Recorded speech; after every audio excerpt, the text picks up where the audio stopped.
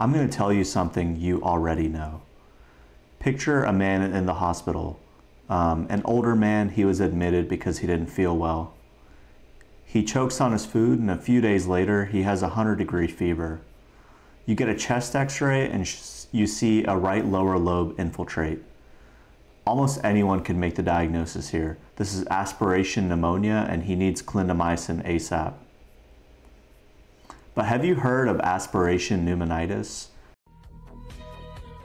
This is a very similar disease to aspiration pneumonia, but a lot of people aren't aware of it because it presents very differently.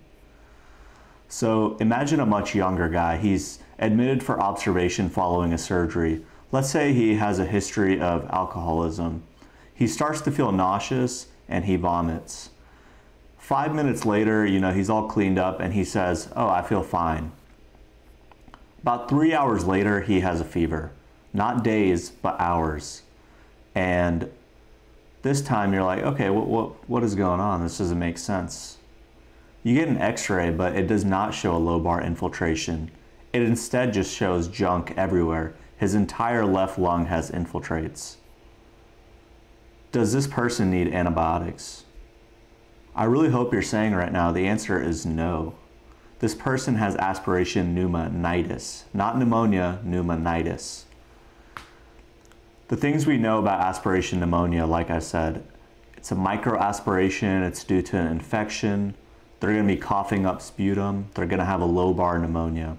This person needs aggressive treatment with clindamycin or augmentin. On the other hand, pneumonitis, this is a macroaspiration, and it's caused by large amounts of gastric acid. I'm thinking over half a liter entering the lungs. It's a direct chemical injury. This is not an infectious thing, and unlike the lobar pneumonia seen in aspiration pneumonia, this causes a diffuse lung injury. You're going to see infiltrates in both lungs. This is going to be a much more diffuse pneumonia, and this is going to happen to a much younger person typically.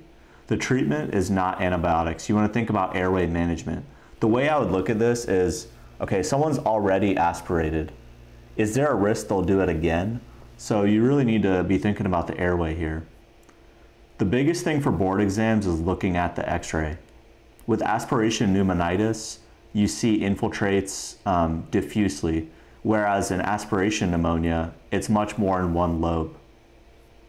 One little bonus thing that I see come up a lot, if you want to think about, a person when they're standing up, if you aspirate, it's going directly down.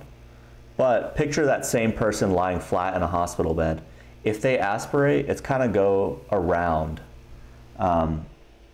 Hopefully this was helpful. Thank you guys.